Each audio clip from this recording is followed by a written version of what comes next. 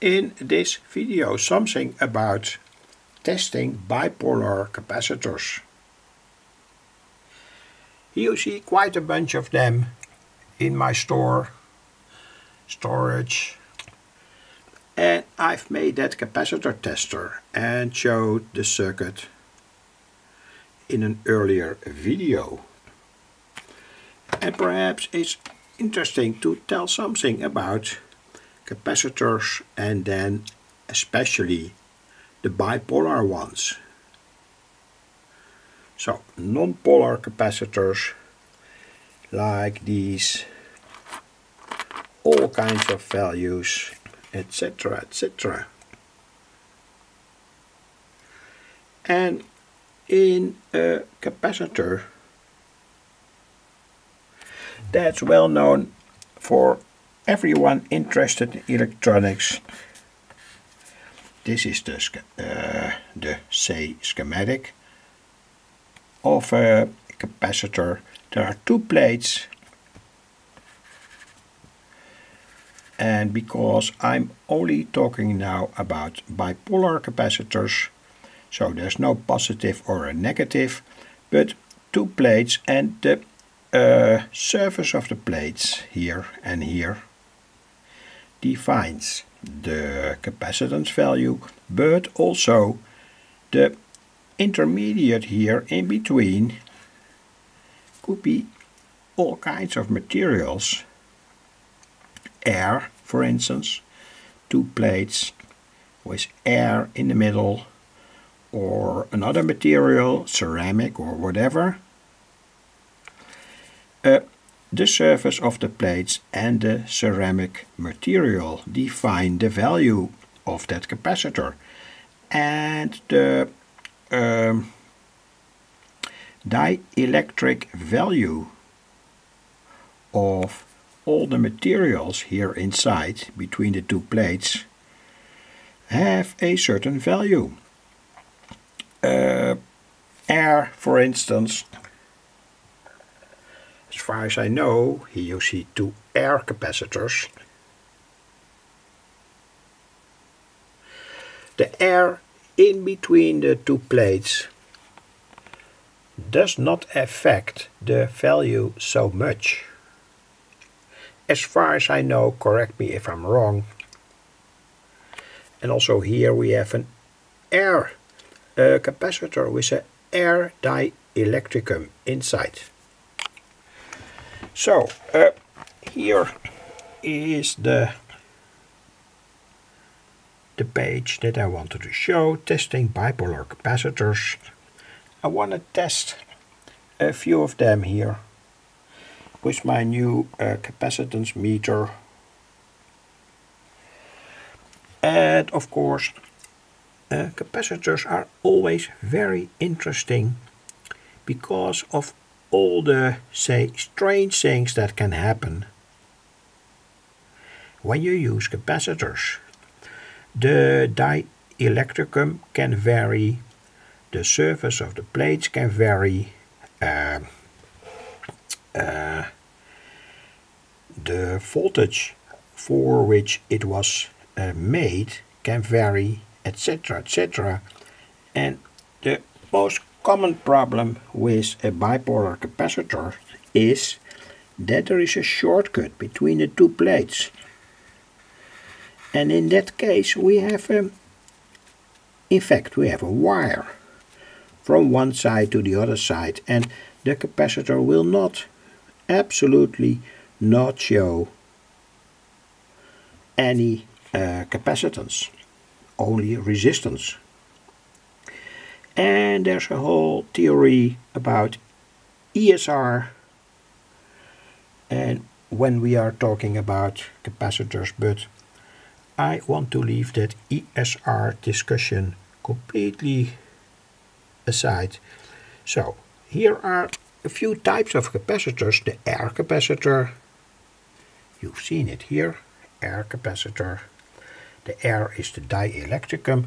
Here the ceramic capacitor, and here we have the so-called foil capacitor. That's the way I name them, but the di-electricum, so between these two plates, is made of, say, a kind of plastic. Whatever kind of plastic, mylar, PET, polyethylene, TF-terite, polypropylene or other plastics. And the good thing of these types of foil capacitors that they are not very temperature sensitive. And here you see two examples of foil capacitors. Another family of capacitors is the so-called ceramic capacitors. They are, by the way, all, as far as I know, correct me if I'm wrong, temperature sensitive. And they use different ceramic materials between the two plates. So here one plate, the other plate, and that ceramic material has different properties. And here, for instance, you see a 100 nanofarad capacitor, and I'm absolutely not sure what di-electrical material is used in this capacitor of 100 nanofarad. It works up to 50 volts, but anyway. Here a 10 nanofarad capacitor. Is this ceramic? I think so, because of the disc structure. That's an indication for ceramic capacitors, and here you see other of them. It's a disc and there's one wire soldered to one part of the disc. That part is often metallized with silver or so, and then on the other side of that disc there's the other wire. And that is, say, the typical way that ceramic disc capacitors are made. Is this ceramic capacitors? Perhaps. I think it is, so 80% I think that it is, but I'm not completely sure, and I'm also not sure about the ceramic material that's used in between the two plates. Here a 10 nanofarad ceramic capacitor. This is a tiny one, this is a big one. You will often see that on higher voltages the capacitors, the ceramic capacitors get bigger. And this is a good example.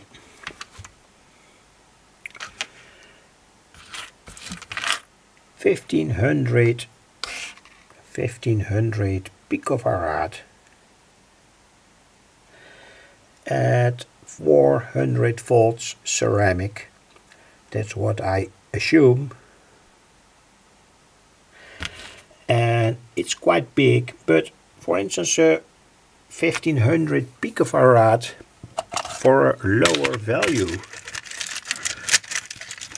also ceramic, looks like this. Oh, sorry, by the way, this is also 1 kilovolt. Anyway, they made many types of capacitors in the past. So here also 1.5 nanofarad. This is a small one. But anyway, there is a relation between the size of the capacitor and the voltage that it can endure. So, finally, something about bad behavior of capacitors. The problems that you find when you solder out salvage capacitors of many kinds out of old electronic equipment. That's what I have done. That's what I've done during the past 30 years or so. Some capacitors are bad and they show a strange behavior on the capacitance meter. For instance, you read a too high value compared to the value that's printed on the capacitor. Could be everything. Say 400 volts and at 0.15 microfarad, that means 15 nanofarad. And when you look on the meter, when you test it, you test such a capacitor with the meter, capacitance meter. It shows, for instance, a too high value or a too low value or a very low value, and that means in many cases that the capacitor is damaged or shortcut. Of course, when a capacitor is shortcut, we only have here a ohms resistance. Want to demonstrate it now. This capacitor 0.22 microfarad, 10%. That's the variation of the capacitor value, made for 630 volts. But when I connect that capacitor to the meter,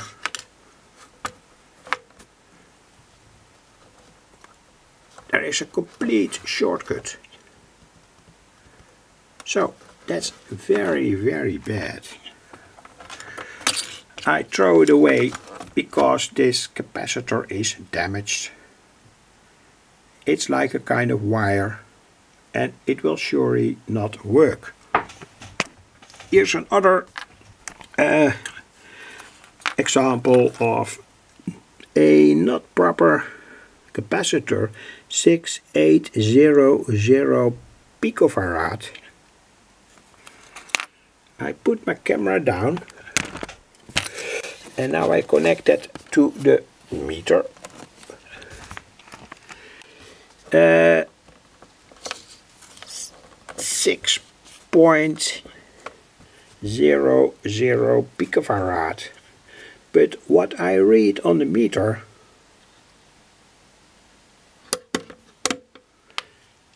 is approximately 10 nanofarad. Here, 10 nanofarad. So that's a too high value compared to the value that's printed on that capacitor. So I also throw that away. It is, by the way, a very good capacitor. It was a very good capacitor in the past. So German quality of the 1970s, etc. So when you do all these, when you find a lot of capacitors on a flea market, it's a good idea to test them with the help of a capacitance meter, and when they shortcut, surely throw them away and look at the value that they give out. That's also a, say, indication for the capacitor health. Here you see some homemade capacitors made with foil and aluminum foil. By the way, that's interesting. I wanted to make a video about it, but my camera runs out now anyway. It's interesting to make capacitors yourself by rolling up aluminum foil and plastic foil together and read the values on the meter.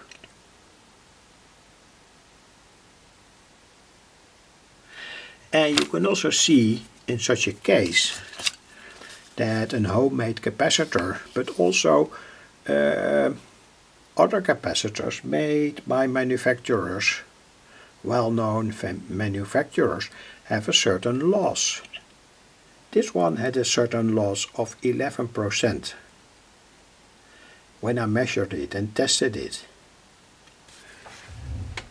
So, pen over somewhat. I want to stop this video because perhaps it gets too long.